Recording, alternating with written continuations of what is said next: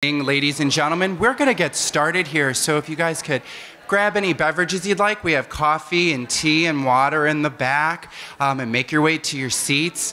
And if you're at home, you have all those in your fridge. You're good, but hey, maybe next month consider coming on out and joining us in person. I'm happy to supply you with coffee and tea next month. Welcome into the Civic Awareness Series. My name is Chris Corrigan. I'm a public programs coordinator here at Cantini Park, and I am thank you, and I am a proud partner with the League of Women Voters. I am so happy to be part of this program and part of this partnership. I joined them last year and helping continue Colonel McCormick's legacy of civic engagement.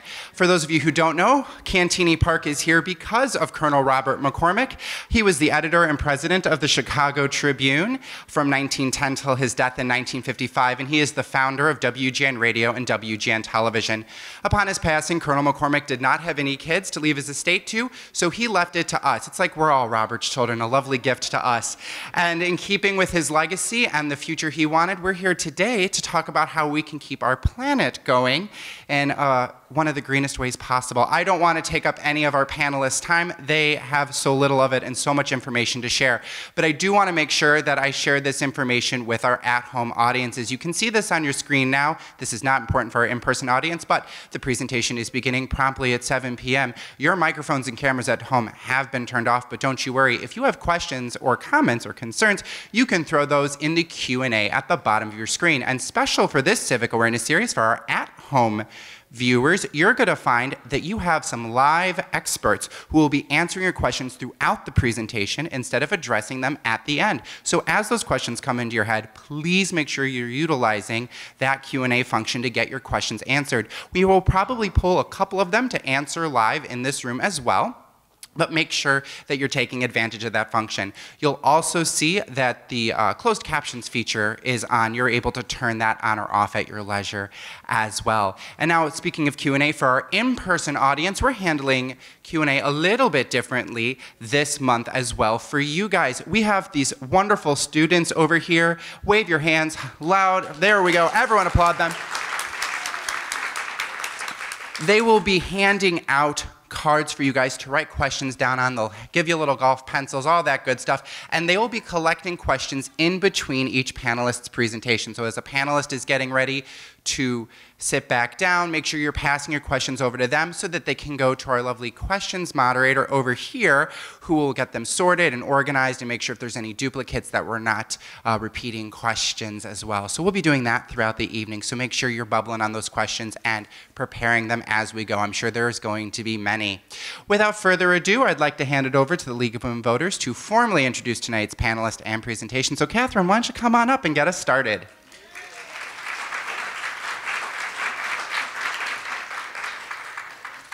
Wow, terrific turnout. Good evening, everybody. My name is Catherine Franzik, and I'm the environmental chair for the Wheaton League of Women Voters. We serve the cities of Carroll Stream, Warrenville, Winfield, West Chicago, Wheaton and Winfield. I think I've mixed them all up now. But anyway, we're here tonight in partnership with the Glen, Ellyn, and the leagues of DuPage County. So welcome. We are grateful this evening for the support from members of the Coalition for Plastic Reduction, Claudia Jackson sitting here, Seema Keshav and Jordan Parker, who are on Zoom to help monitor the online questions. Good. And as we said, we are really excited to have the Wheaton North Environmental Club led by instructor Lisa Smalls. They have done an amazing amount of work pushing sustainability at their school, recycling, water filter stations to get water, fresh water. They've done things out in the community where they've cleaned up, but that's only a few of the things these students have taken on. So during the transition between speakers, the students, as Chris said, will come around and collect your questions. But right now, I'd like to introduce this evening's presenters and moderator.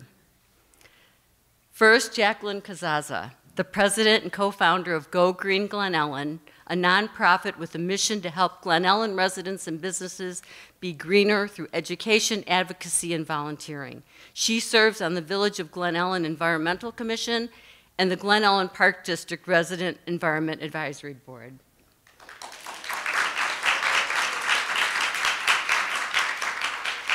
Second, Walter Willis, the Executive Director of the Solid Waste Agency of Lake County since 2007.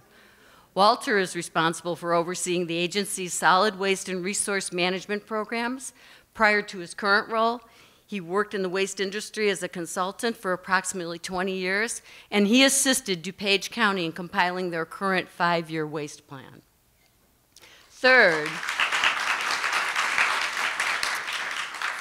Kay McKeen, the founder and executive director of SCARCE, which stands for the School and Community Assistance for Recycling and Composting Education. Kay has been recognized across our communities in Illinois for the effectiveness of her programs at SCARCE and has developed and worked with legislations which she has co-written to foster sustainability statewide. Thanks, Kay.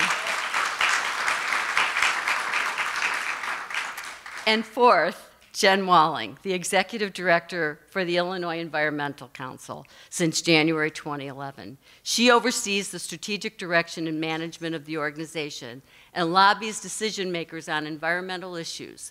Jen is dedicated to building the power of our Illinois environmental community to secure policy outcomes that protect the environment.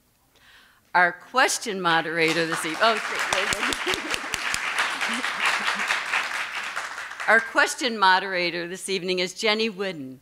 Jenny is the climate change reporter for the Daily Herald and is a core member with Report for America, a national service program that places journalists into local newsrooms to report on undercovered issues. And one more comment before we begin. Around the room there are 8x10 posters with QR codes with links to the amazing organizations represented here tonight. These speakers and moderator are graciously giving of their time tonight, so please consider supporting their vital work as we dig into our topic, plastic pollution, community solutions. Jacquelyn?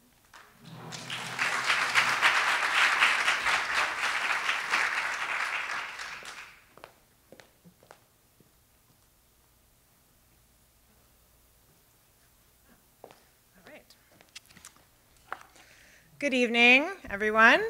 My name again is Jacquelyn Casazza. As the leader of Go Green Glen Ellyn, a community nonprofit, I spend a lot of time learning about environmental issues like plastic pollution. And I'm excited to share some of this information with you tonight. You're going to hear a lot about plastic from all the presenters. So here are 3 key ideas I want you to keep in mind and take away from my presentation. Number 1, virtually every piece of plastic ever created is still on this earth. Number 2, the chemicals that make plastic can make it harmful for our health. And number 3, there is simply too much plastic to manage with recycling alone. We need to refuse and reduce this material in our lives. So what is plastic? Well, plastic is a polymer that contains various chemical additives to change its properties. This is the part of the presentation, by the way, where I show you cute pictures of my kids and talk about how wonderful plastic is before I get to some of the scary stuff. It's actually an incredibly versatile material. It's durable, it's lightweight, it's inexpensive to make, and it can take on any number of shapes and colors. All of these properties have made it very popular. Think about all the plastic now that we have that we didn't even use 15 or 20 years ago. Almost all food packaging. Pretty much every kid's toy in my house, and all that clothing made from synthetic material, that's all made from plastic. There's even plastic in chewing gum. So just how much plastic do we make? A lot. On this slide, I have several numbers that are almost too mind-boggling to comprehend. I cannot even visualize what is 5 trillion plastic bags, but that's how many we produce in a single year. So bottom line, we make a lot of plastic, and production is expected to double in the next 15 years. The biggest problem, in my mind, with the way we make plastic today is that about half of our plastic production is for single-use products. Name anything else that you buy that you throw half of it away after using it once. We don't treat our clothing, our housewares, our cosmetics, or even food like that. This is a major design flaw with the way that we use plastic. Because, here comes the first key idea, virtually every piece of plastic ever produced still exists on Earth. So where is it? Where is all that plastic? Well, this big blob up on the screen represents all the plastic that's ever been produced. So that kind of bottom blue bar, that's about 30% of it. It's still in use. So if you think about, for example, the plastic components on an airplane, you hope that those stay in use for a long time. That larger section above that represents the remaining 70%, that goes eventually to the landfill. The landfilled portion is represented in gray. A small portion of plastic is burned. You can see kind of the smaller gray bar incinerated. I can't get into that this evening, but that presents its own environmental problems. And then the bottom green bar is the plastic that's recycled. And less than 9% of plastic is recycled. But keep in mind, when plastic is recycled, it has a short lifespan. So something like an aluminum can be recycled infinitely. An aluminum can become an aluminum can over and over again. But plastic is more often downcycled. So for example, a water bottle could become a piece of insulation, or upcycled, it could become a pair of cute sunglasses. But I can't turn my cute sunglasses back into a water bottle, and I can't turn my rug back into a water bottle. So those will eventually get thrown away. And that's, again, represented in the gray landfill bar, recycled, then discarded. So only that green loop that's recycled and still in use is plastic that's been recycled and still usable. So now we know that there's a tremendous amount of plastic in our world that is no longer in use. So what happens to all that plastic? Well, plastic, I'm going to illustrate this first with some more cute family photos. So here's my son Patrick with a straw he found helping me with a beach cleanup we did in Michigan. This was near our family lake house. So plastic does not biodegrade or break down. Instead, it breaks apart into small fragments when it's exposed to light, heat, and pressure over time. So you can see some examples of plastic fragments that we picked up on our beach cleanup. And to the right, you can see the dime to illustrate the scale of just how small some of these fragments are. By the way, I challenge everyone that's listening to take a walk around your neighborhood tomorrow. I guarantee you're going to find some fragment of plastic. A bottle cap, a candy wrapper, some plastic cutlery. I see it every single day walking around town. But at least being able to pick up these plastic fragments with my bare hand enabled us to capture them and put them in the trash. But as plastic it continues to be exposed to the elements, it breaks down even further. So now we move on to some not so cute and I think more downright scary photos of microplastics in our environment. Plastic gets to the point that it gets so small that it can be ingested by animals. We've all seen these pictures, and we eat animals, so that is a problem for us. As it gets smaller and smaller still, it can break down into our water and our soil. Microplastics have been found all over the globe. They've been found at the deepest trench of the ocean and in freshly fallen snow in Antarctica. And because of this pervasiveness, it's estimated that humans are consuming a credit card's worth of plastic a week, which is just gross. But studies have found microplastics in the placentas of unborn babies, in human breast milk, in our blood, and in our lungs, irrespective of geographic location or socioeconomic status. It is truly a global problem. So remember in the beginning of the presentation, I said that plastic is a polymer with different chemical additives. And when that plastic breaks apart, whether it's in the environment or in our bodies, those chemical additives can be released. And here's my second key idea. The chemicals that make plastic, well, didn't all come back through on the slide, but the chemicals that make plastic can make it harmful for our health.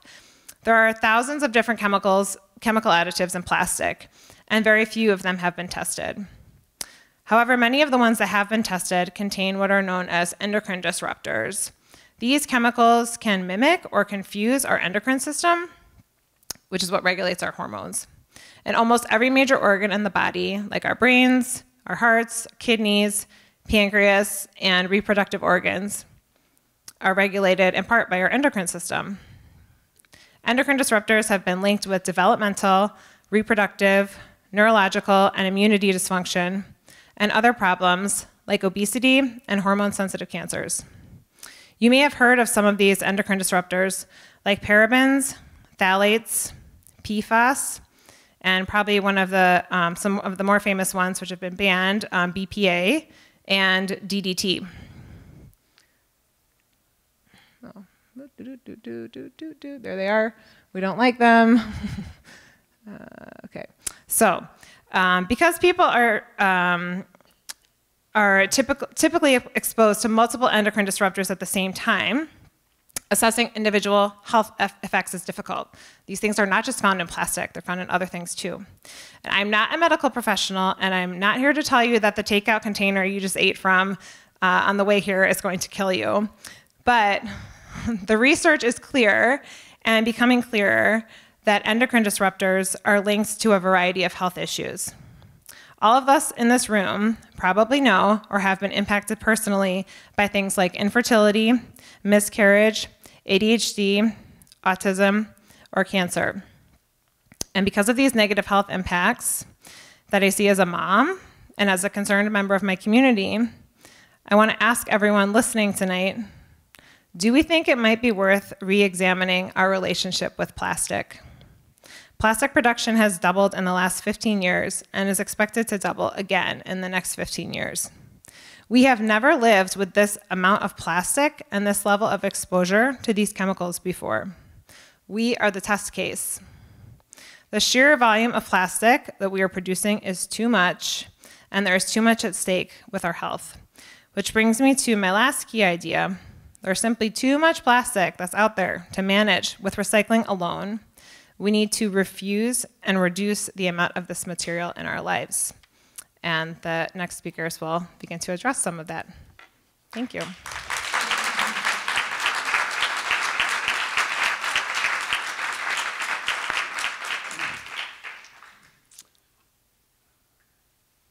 I ready? Yeah.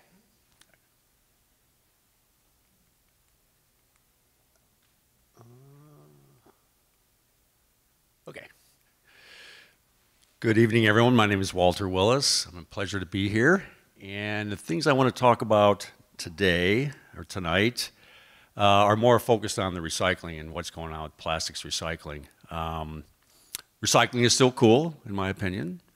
It's climate change is one, to our agency, is one of the key issues, and we wrote about it in our last plan update. And recycling can definitely have an impact on reducing greenhouse gases, so it's very important to our agency. Also, the circular economy concept. That's why I got the circle on my slides. We adopted that in our last plan update as well, and that really ties to extended producer responsibility. Over the last 30 years, we've developed our recycling programs between local government and the waste industry. The producers, the people putting the packaging out there, have been not engaged in the process. Well, that's changing, so that gets me really excited about the future of recycling. These are the topics I'm going to go over. I'm not going to spend a lot of time on the overview, but I do want to tell you a little bit about our agency. I represent local government, so I have a different perspective on the issue. I am very concerned about the topic, obviously, and the impact it's having on people. Our agency is all about collecting materials, to be honest, diverting material from the landfill. That's really our main focus. And so our programs are focused on that. We collect household chemicals. We have our own facility. We collect clothing and textiles. We're on board to make $100,000 a year collecting shoes and textiles through our drop-off boxes. We collect pharmaceuticals. We collect sharps. So we're all about giving access to our residents for programs.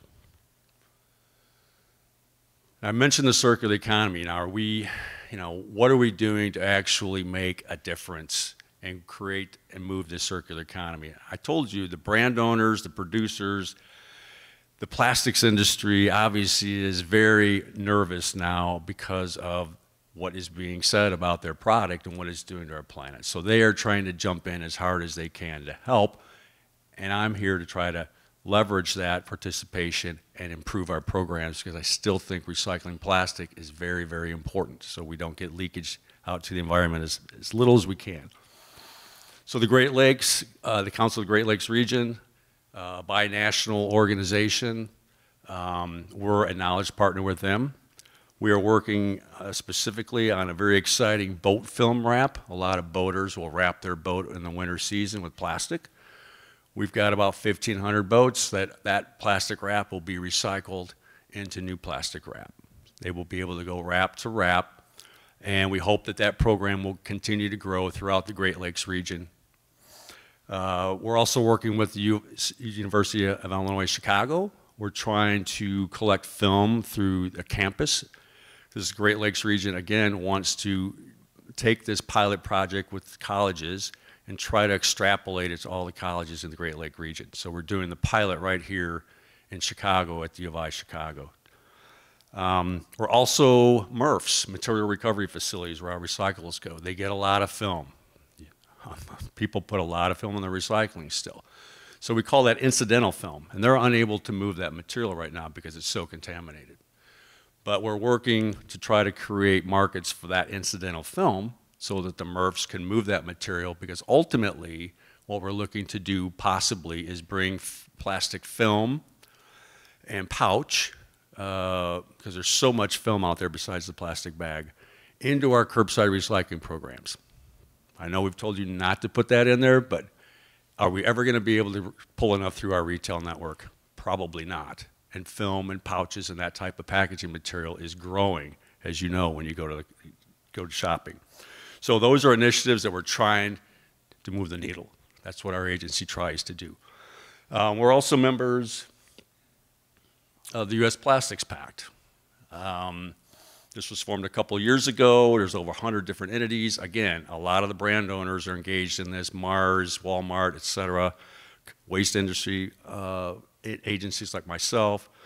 And they've got some rather ambitious goals. And one of them, the key one, or the four main ones, is this idea that the last speaker talked about with single-use plastics. We simply need to get rid of those. And so there is a lot of thought about and going into what shouldn't be allowed anymore. And brand owners need to take note of that. And that's what the pact is trying to do.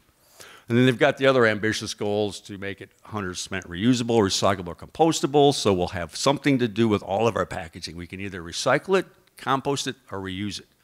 We want to try to get to that place. There's a lot of work to be done, but that's where we want to be able to get to. And the Recycling Partnership, Ellen MacArthur Foundation, a lot of different big entities are behind this initiative. Canada has their own pact going on. Europe's done this. So it's really a way to try to get the entire supply chain working together. Status of plastics recycling. Greenpeace recently had an article about recycling of plastics is really not occurring, or put some question into that. And one of the criteria that they use, and the Ellen MacArthur Foundation uses this, is to be considered a recyclable material, you have to recover over 30% over a population base of 400 million people, which is basically Europe. So if you're not capturing 30% of the material, you're not considered a recyclable material under that definition. So that confused some people, because plastics is being recycled, the stuff that we put in our recycling cart, because it has great value actually through the recycling facilities. So there is work to be done on the recovery, without a doubt. We recover much more cardboard and metal and aluminum than we do plastics. But one of the largest plastics recyclers in our country, KW Plastics, is basically saying they've got demand horizons where post-consumer content, PCR they call it, is basically the brand owners in their PET bottles, their water bottles, et cetera, are putting recycled content in there. And there's laws being passed in New Jersey, Washington, California, basically mandating certain levels be met. We don't collect enough plastic to meet those PCR requirements that we're putting into legislation. We simply don't collect enough. So what is the waste industry doing? Are they legit? Is recycling really happening? I mean, I get this question a lot, and that kind of started our discussion with Catherine.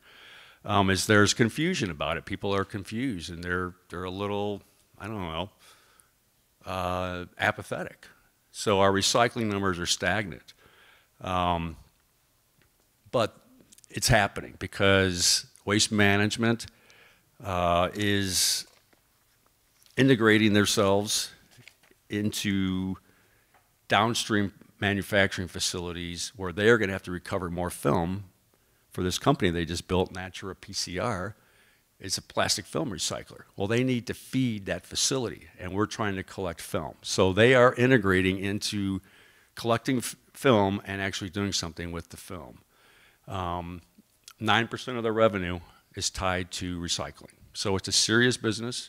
All of our hauling contracts in Lake County, they can't throw recyclables away. That would be a violation of the contract. They would have to alert us to that fact. Some of that was going on with the Chinese sword, where basically they stopped accepting our mixed plastics and a lot of our fiber. We've recovered from that. Most of our material, over 80% of our material recycled, is handled domestically. It's not exported.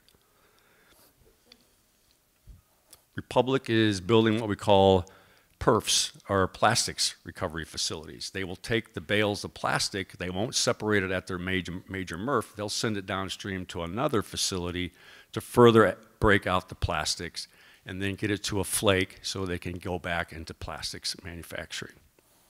So we're seeing significant investments by the waste industry in plastics recycling.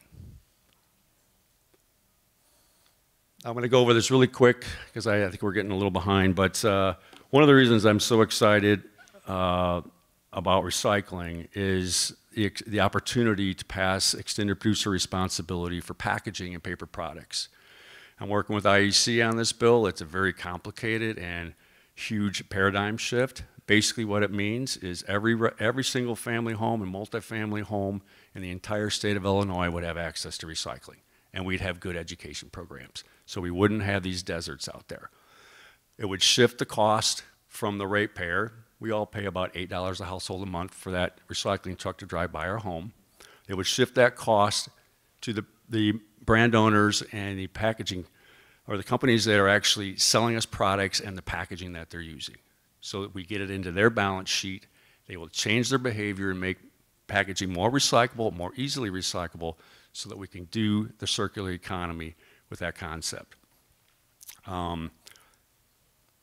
So it also would extend to all schools and government buildings and open spaces would have access to recycling. So it would greatly expand recycling, and we'd be able to recover more plastics. We do have a requirement in the bill that, much like New Jersey and other states did, they put requirements that you have to put so much recycled plastic into your new packaging. That's in this bill as well. That will create demand for the plastic that gets recycled so that we can create that circular economy and get it out of the environment. We also are working with IEC on most of the EPR packaging laws that have been passed in the world. There's over 30 countries, were done decades ago, and it was mainly focused on recycling. Now, the environmental groups are looking at these pieces of legislation as a way to force changes in packaging from the get-go.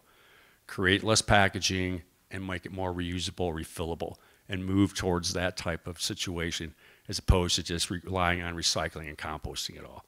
So that's something we're also very willing to work on this bill.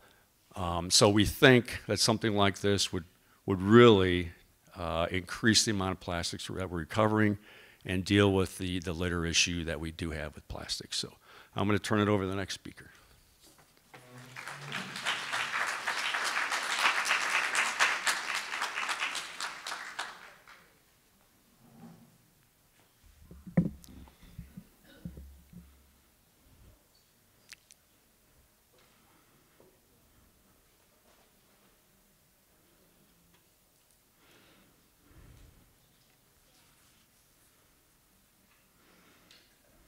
Go.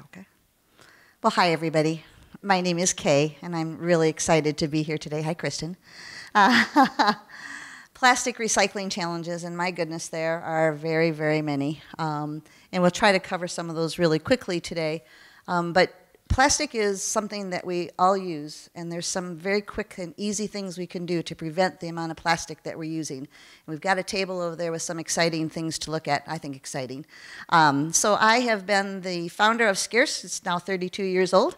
I've served on the City of Wheaton's Environmental Commission since 1984. I'm the longest serving and probably the oldest. And I was lucky to serve with Walter on the Illinois Materials Management Advisory Committee for the state of Illinois for 18 months, where we looked at problems and solutions across the state. So here's what it looks like when you're recycling trucks and leave your neighborhood and go to the sorting facility. This is the sorting facility in Elk Grove.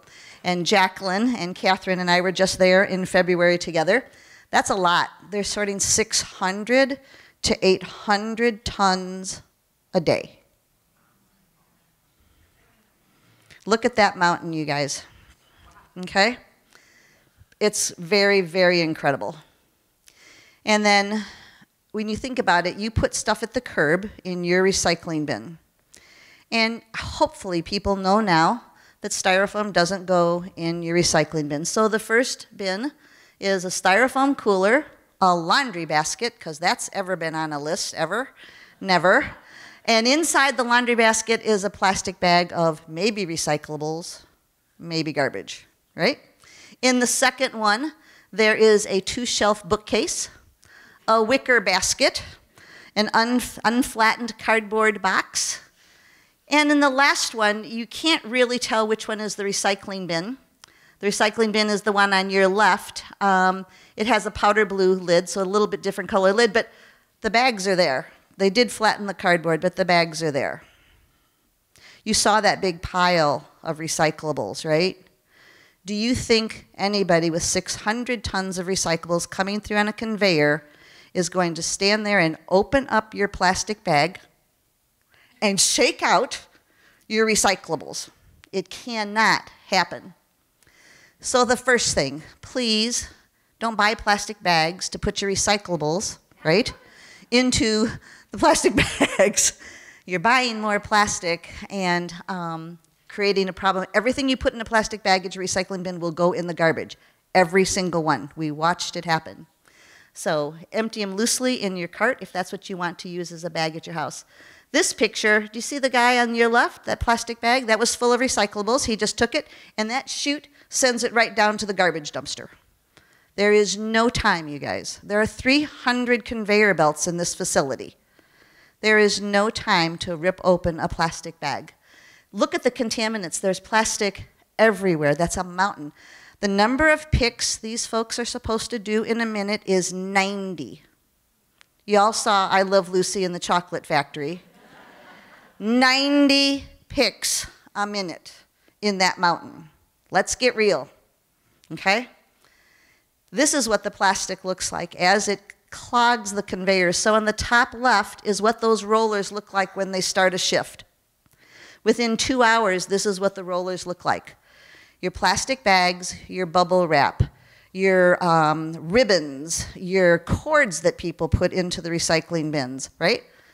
Tangle, tangle, tangle, close, all those things. Look at this machine. They have to turn off all 300 conveyors so they can climb in on those rollers with razor knives and pliers and pull out the plastic so they can start again. It's quite alarming. We've got to do better. So, Jewel, Target, where are the places? You go to those stores anyway. Bring your plastic bags, bring your plastic bags, bring your bubble wrap. There are different kinds of plastic, but there is a website for plastic bag recycling and film recycling. It needs to be empty and dry. So we have a problem that people use plastic bags in their car and they change a kid's diaper and then they put the plastic bag with the dirty diaper in the grocery bin collection for plastic bags. Do you guys remember when you used to go into the store with your plastic bags and now it's all in between the 2 glass doors?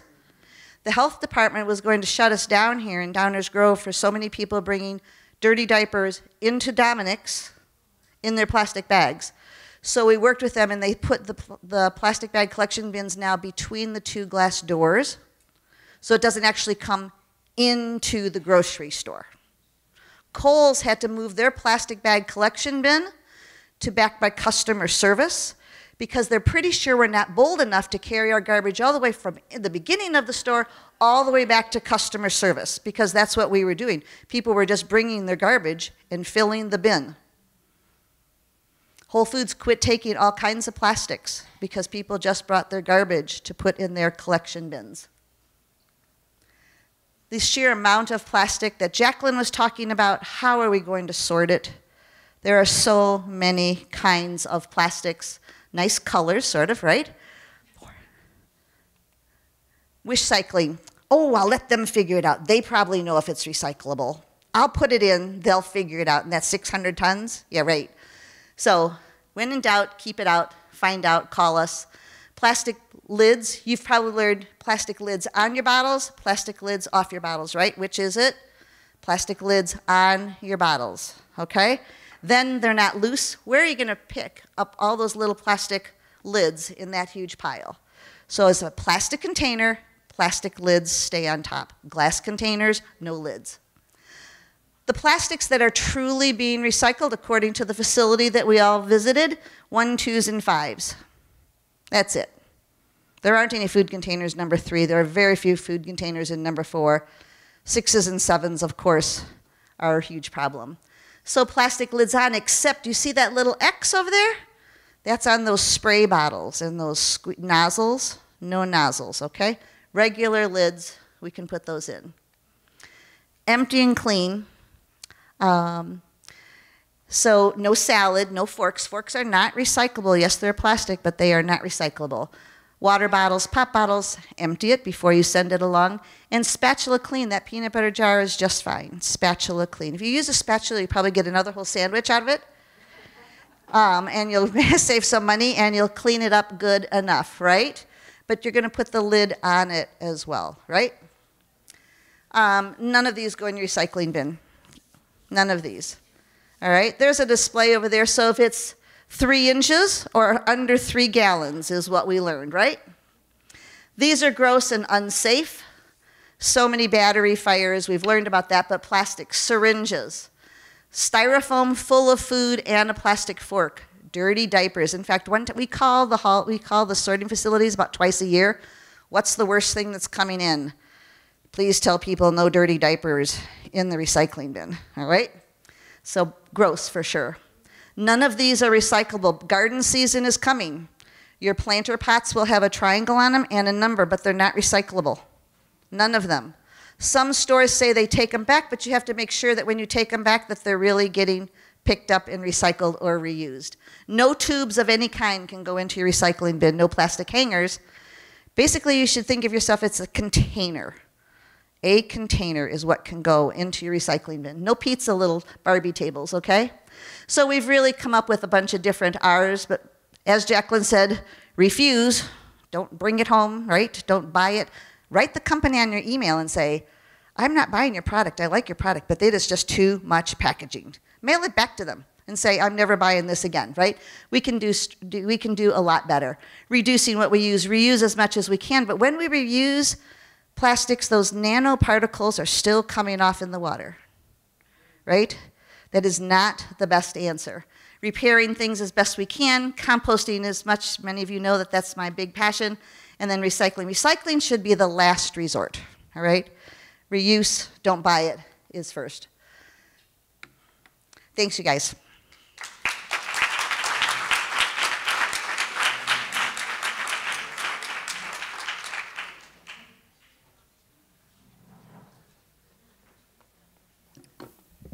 All right, good evening, everyone. I'm going to, Plastics Springfield and your community, we've talked all about tonight about the issues behind plastics, the health impacts, the ways that they're impacting the environment, possible policy changes. I want to talk about things that are, under consideration in Springfield, and what you can do about it. And you know, we've learned a lot about different policies, different things you can do, but I will put forward, we have a political problem that we need to solve in order to get our policy done. We don't have a policy problem. We know how to solve these problems, but we need to have the politics that enables us to do it. So League of Women Voters, key to all of that to make sure that we can solve these problems. So just a little, Illinois Environmental Council is an organization we have a C3 and a C4 organization, and we have over 100 different environmental organizations that are members of ours, including SCARCE and SWALCO are some of our members. We're a member of the Coalition for Plastic Reduction, and we work in a lot of different coalitions with a lot of different people. We mainly work on lobbying at the state level. We do a little bit of City of Chicago and federal lobbying. I'd love to someday do a lot more local lobbying in local communities, but that's not where our capacity is at this point. But we've done Springfield lobbying forever. I'm a registered lobbyist with the state of Illinois. So I'm going to go through some of the bills that are under consideration right now and end with a call to action of all of you. So one piece I want to start with that we haven't talked a lot about tonight is the impact of plastics and of recycling and waste infrastructure on environmental justice communities. These are communities where there's typically low-income people of color or people who are otherwise burdened by lots of pollution, or vulnerable populations, such as people children under 5 years old or the elderly. So all of these folks can be in environmental justice populations. There's a map that you can look at as to where those communities might be. And as we do this, and especially if we're going to expand recycling infrastructure, if we're going to expand that sort of thing, we need to look at the way that these are impacting environmental justice communities and making sure we're not adding to that burden on these communities. We do have another bill. I'm starting with House Bill 2520, which is about air permitting in environmental justice communities to make sure that we're not increasing that burden. But that's a piece we all need to look at. I think many of you have heard about the General Iron facility that wanted to move from kind of white, wealthy Lincoln Park to the southeast side that's more of a middle-class neighborhood. And that was a recycler. That was somebody who wanted to recycle metals, recycle cars, that sort of thing, and it was something that we strongly opposed because they had been violating the law in one community and wanted to go to a community with even less power where they could continue to have environmental compliance issues.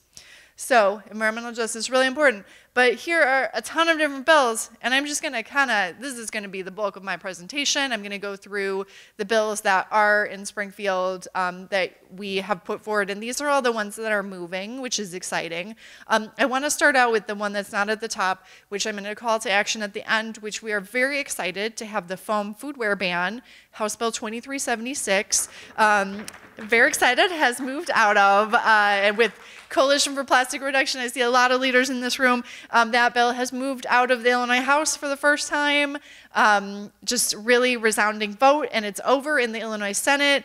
And we need to get them to move it forward, move it into the Environment Committee, move the bill towards passage. It's an incredibly important bill, and that is the one we most want to get done this year, because if we don't have that styrofoam in that system, especially foam foodware, which is often contaminated, you know, these recyclers even of styrofoam don't want contaminated styrofoam. Let's just not make it. And so, you know, this will ban the sale ban restaurants and retailers from giving it away. So that one, House Bill 2376, but also the state of Illinois needs to lead the way. Last year, we banned single-use plastics from being purchased by DNR for state parks. So that's an exciting piece. It took effect for this DNR itself January 1st, and it'll take effect for vendors next year, so we can see a ban on those single-use plastics at those facilities. Reuse, incredibly important as well. I've been working on ways that we can get more people to use consumer-owned containers forever, and this year we've copied a bill from California about bring your own container, which is House Bill 2086, and this is a bill that creates health standards for restaurants to allow people to use their own container. They don't, you know, it's not going to require a restaurant. You can't barge into a restaurant and demand they use your container, but you could give them this sheet about guidelines that can be used at a restaurant, and maybe if they can meet those guidelines, they're going to feel a little more comfortable. You know, and this isn't just like taking your, you know, to go after you've ate at a sit-down restaurant. It's really about even giving them your own container to package food behind the counter. So creating health standards so it can be done safely is an exciting piece. So we have that one. We have a few on composting. I won't cover those since we're doing plastics tonight. Another one I'm super pumped about, and I didn't think we were going to get this done in 1 year, and fingers crossed, but I got it through the Senate, which is the harder chamber. But you see everybody's got our refilled bottle refills. We put in a bill that was modeled after Washington State to require all drinking fountains installed after 2026 to have a bottle refill station if it's in a place that's required, which is most public spaces. There's a requirement, so we will require those bottle refilling stations, which is great, not only for plastics, but for sanitation. They're much more sanitary, and everybody needs water. So that one is a really exciting bill, and like I said, almost unanimous from the Senate, and we'll go over to the House. It'll be really exciting there. There is a bottle bill that is in the works, Senate Bill 85. I'm going to talk about the history of bottle bills in a second, but we're spending a lot of work on that one. And then there is a bill about a study on microplastics in drinking water. And we've been opposing a bill about chemical recycling. One of the things we haven't talked a lot about tonight is that there are a lot of places that are looking at chemical recycling, and there's the part where you may turn it with chemicals into something else, which is extremely toxic. But often, in addition to turning that into another product, you're creating fuel out of plastics because it is oil. But then, you know, you create a fuel and you burn it, and that has all sorts of toxic chemicals in it. There's a ProPublica article that says that certain types of sustainable fuels made from these plastics give a 1 in 4 cancer risk to the people exposed to it. It's extremely toxic. And there's one of these proposed for the Will County area, and just not great. And there's a lot of other places, you know, Walter talked about the need for plastics, but let's not burn them. We need to get away from fossil fuels, not create more fossil fuels. So actually, I'm going to skip some of the bottle bill. Just with timing. You know, we're also thinking a lot about extended producer responsibility, and I wanted to give some of the things that we're thinking about as a coalition. We're really pumped about the idea of extended producer responsibility, and we've supported it with electronic waste. We've also supported it with prescription drugs, which is a bill that passed last year. We're really looking for this bill to have a lot on reduction and making sure that companies especially reduce the amount of plastic waste they're creating. We're also really looking at environmental justice concerns. If we're going to do more recycling, we can't put more recycling facilities in areas that are already overburdened by pollution. And then also making sure a lot of communities, you know, I've gone to like East St. Louis, and the folks that I have talked to there have said one of the ways the packaging industry has impacted them is litter, and their communities don't have the resource to go pick up litter. So how do we make sure that those communities have the same resources that others do to deal with this pollution and blight that has impacted where they are? And of course, prohibiting chemical recycling. And then we're really looking towards oversight of the program from producer responsibility organizations, making sure that everybody that creates waste is involved in the outcomes. So those are some things that we're looking at consideration, but it's an exciting idea. We really want to make sure it's done well, and we're a leader in Illinois. I'm going to go through just like, these are some policy ideas that are out there. I only have a couple more minutes, so I want to talk about some things that are out there and that you can think about too. And actually, I'm going to, you know, plastic bag taxes. This is something that a few communities have done. I'll go back to that slide in a second. We're working from a perspective of, you know, we should ban plastic bags. The state of New Jersey doesn't allow any carryout bags whatsoever, for example. But let's ban plastic bags, and then, you know, whether it's a tax on paper bags or a fee on paper bags, if we need to do the policy that way. But you know, we're finding like City of Chicago put a tax on plastic bags, and now they really like the $7 million that's coming in every year, and they're not spending that on environmental causes. They're spending that on pensions, and they don't want to give that up. So they have no impetus to decrease the amount of plastic bags that they're using. And it definitely went up during the pandemic. The amount of plastic bags went down by a huge amount up front. But you know, through the pandemic, people got used to paying it. It's actually not that much money now, especially when you look at your overall grocery bill. And so plastic bag bans is more what we're looking at. I put one interesting thing here. I want you to give due consideration. You know, we think a lot about allyship in the environmental community, and we don't support plastic straw bans. A lot of people in the disability community have brought up to us how necessary plastic straws are. And I know some of you may be thinking, but they can use, no, we don't. The disability community has told us that these are things that they need to consume food. And plastic straws are not the source of the plastic problem. All these big corporations that are creating all this plastic are the issue. So those are things that we don't like to see when we've written bills in the past. We like to do all single-use plastics by request only, but we've worked with the disability community on straws being available by request. And not a disability test. You know, we just need to support other communities when we're doing this and making sure that we're not further oppressing people who are oppressed in our society. So that's something that we're thinking about a lot. PFAS reduction, perfluoroalkyl substances, we've talked about. There were 9 bills introduced in the Illinois General Assembly alone to reduce the source of PFAS.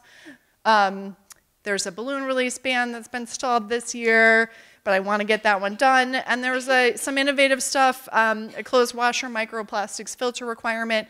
The microplastics are in your clothes. So, and then, you know, we have a very strong ordinance we introduced in Chicago that unfortunately didn't pass. And unfortunately, the ordinance that did pass on delivery had no enforcement mechanism. So it's something that we still need to work on.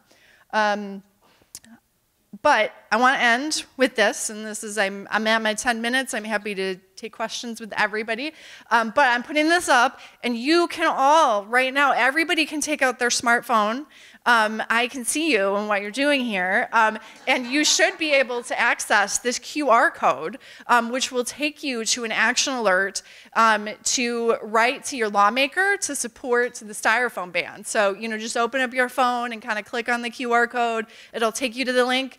If it's not working, ilenviro.org, our action center, and tell your lawmaker right now that you want to ban foam foodware. This is really important. And I'll end, well, I'm gonna show you one more thing, but I'll come back to this just in case you need a little more time to do the QR code. We also have a lobby day coming up next week on Wednesday.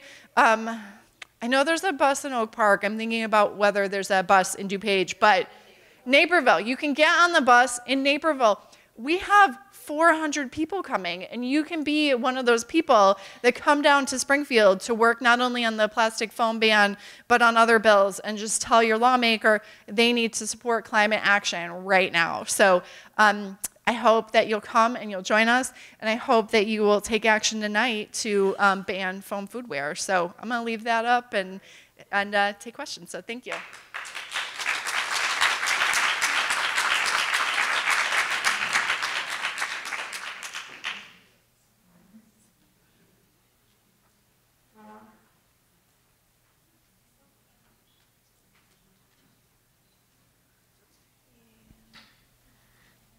Okay. Hello. As we're collecting questions, I'm just going to go ahead and get started to try and save time. Sorry, you guys. This is like a line of sight. I can stand, actually. I've got all the questions like spread out here. Thank you guys so much, and thank you to League of Women Voters for having me. This is really great, and we're going to try to squeeze as many of your questions as we can. I'm going to start with kind of a simple one that we got two, asking what is plastic film? So I thought that was interesting that we got two of those. And then a secondary to that is, if these recyclables are reused, does that just increase the chemical impact on humans? So that might be a good one for Walter, as I know that you mentioned that we're doing some film recycling around the boats. But yeah, take it away. All right, so plastic film, it's plastic bags is a good way to think of it, but it's any of the kind of, I'm doing this even though I don't have plastic film in my hand. It's things that, like, for example, like paper towels would come in it, or like things that, like shrink wrapping around packaging, that's plastic film. But also bubble wrap and some plastic mailers, that's also considered plastic film. I'll leave it any out. Okay. And what was the second part? The second, okay. The second part was if plastic film is able to be recycled, does that just increase the chemical impact on humans? So maybe it's a question about, particular, maybe potential byproducts of that recycling process? Yeah, I mean, so when you're looking at plastic recycling, you're typically looking at a mechanical or heat process. For most of it, there's also chemical recycling, which also can be extremely toxic. But a lot of plastics, when it's done, it's mechanical or heat, and that's a lot of reason that some of the plastics can't be reused in food because it's not heated high enough to end up being part of a food product. And I will, take a look at the science of plastics yourselves. I think the biggest risk in plastics is the toxic materials that are being used to create it and the toxins that are used when you're doing chemical recycling.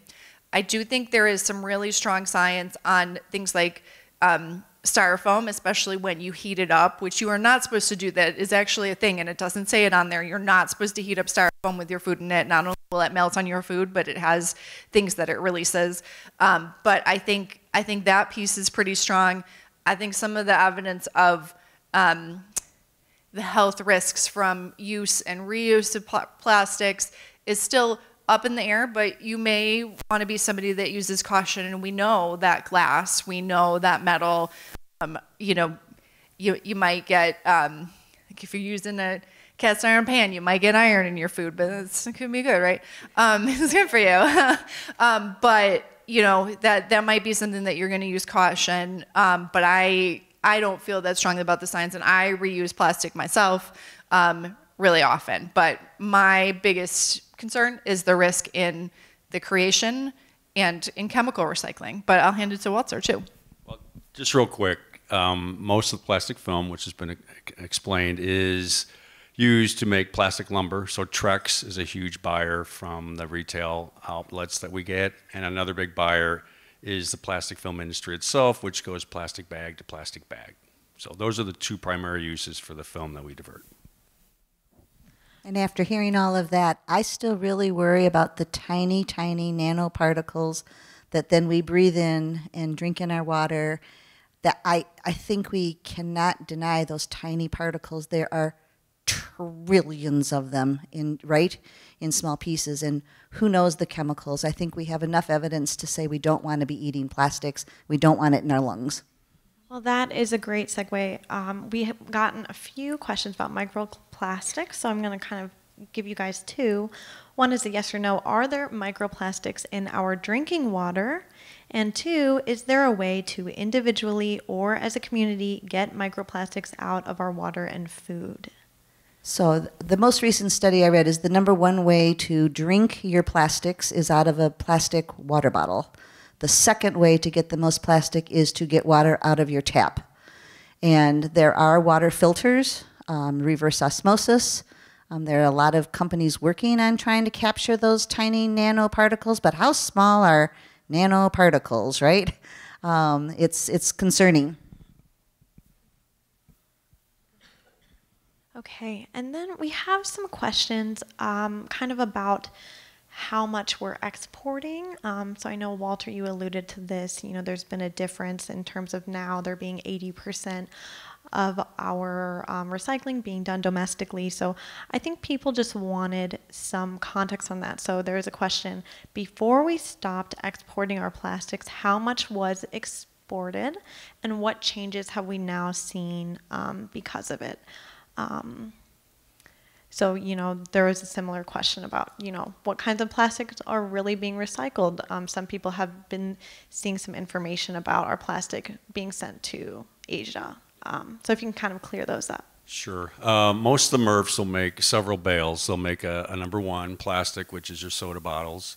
They'll make a number 2, which is your high density polyethylene, which is your milk jugs. So that's a natural. And they make a colored one, which is your detergent bottle. So they make those 3 different bales, and then they make a number 5 bale, which is polypropylene, like your French onion dip container, etc. All those have good markets domestically for the most part. That KW Plastics company listed is one of the major buyers. And the mixed bale, so that's another bale that a lot of MRFs would make. That's the 3s. There's not a lot of PVC packaging, as Kay mentioned. Number 6 is your styrene. So you do see that. Not only can styrofoam be like the light stuff, but it can look like a rigid too. It can confuse you. So those bales would typically be sent overseas, and a lot of our mixed plastics is still sent, but not to China.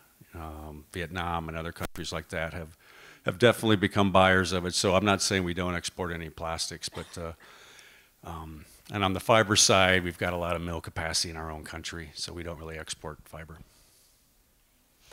I thought this was interesting. Does it reduce the likelihood of passage to have so many different environmental bills? So maybe you can comment on that. I was also curious, about just like the general success of having so many bills.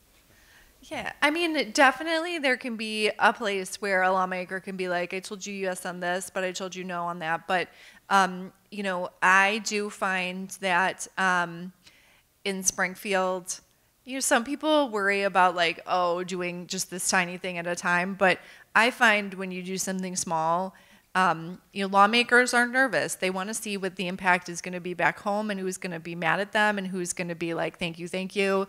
And so they like to do small things. And then they go back home and they realize, oh, this went really well for me. And then they're going to do more and more and more. I've not really seen any area in the environment in the last, you know, 15 years that I've been working on this that it's gone backwards. You know, it just keeps going more and more, and they're more and more comfortable voting for good things. I think we're kind of going in a different direction now with reduction in terms of the waste industry than Illinois has gone in the past. So this is a new thing for them to vote on. But I don't know, I also have a strategy of putting in a lot of different policies because it gives different lawmakers the ability to be champions on different ones.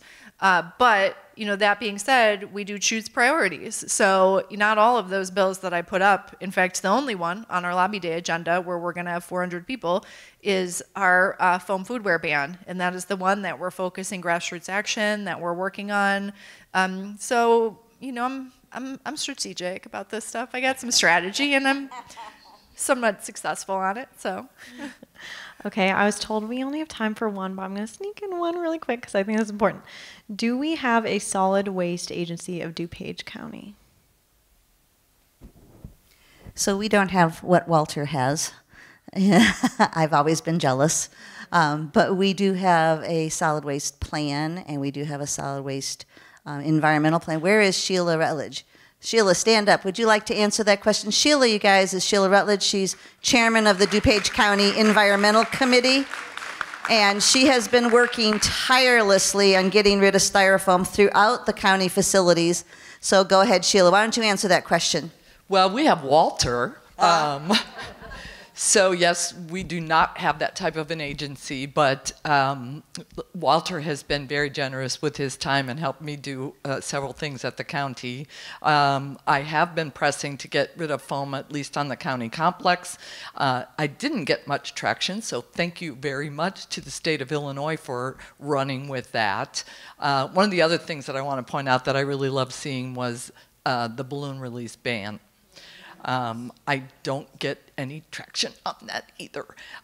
So, you know, I can press my ideas, but it takes a village, and sometimes I can't always make those things happen. The other thing, how many of you live in an unincorporated area? Oh, not too many, okay. I live in an unincorporated area. I have 4 trash days on my street and 6 companies that service my street. So that's the really one big thing that I'm pushing right now is to get a single trash hauler contract within each township. It's a big lift, so support me if you can. But I'll turn this back over.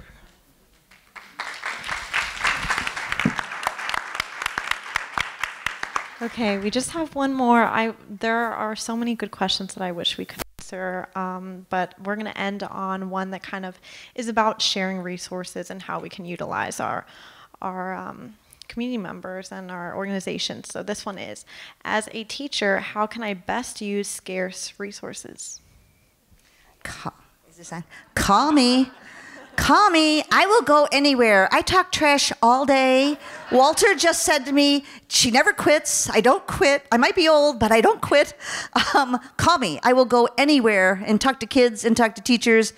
I will go anywhere, and I'm delighted to and eager to, so call me.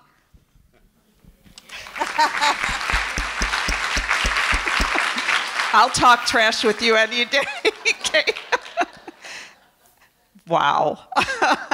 Wasn't this great? Let's give another round of applause, please. And I just want to say one thing. I knew my Barbie car is still in there somewhere. That's frightening. So a big thank you to our panelists tonight, Jacquelyn Casazza from Go Green Glen Ellyn, Kay McKeen from SCARCE, Jen Walling from Illinois Environmental Council, and Walter Willis, Solid Waste Agency of Lake County, and of course to our moderator, Jenny Whidden from the Daily Herald. Thank you so much. We're grateful that you spent the evening with us. And so unfortunately, plastic is a part of our lives, although please remember the steps that you can take to help reduce single-use plastic. Bring your own bags whenever you shop. Bring an extra produce bag when you go to the grocery store. Take reusable beverage containers with you to use them. And don't bag your recyclables for your recycling bin. That drives me crazy when I walk our neighborhoods. Oh my gosh. Well, so many things drive me crazy. No. And thank you to our audience for joining us tonight. We appreciate your questions and for your engagement. And thank you always to our partners at Cantini and our sister leagues. And I also want to do a special thank you to Catherine Franzik. She did an outstanding job, so please give her a round of applause. We do hope to see you Thursday, May 11th at Cantini or online for our civic awareness program, How the World Perceives America, A Global Perspective. Dr. Richard Farkas will be presenting, so please join us next month. And please remember that whether you attend online or you attend in person, you will need to register, so please remember that. And once again, thank you so much, and good night, everyone. Travel safely.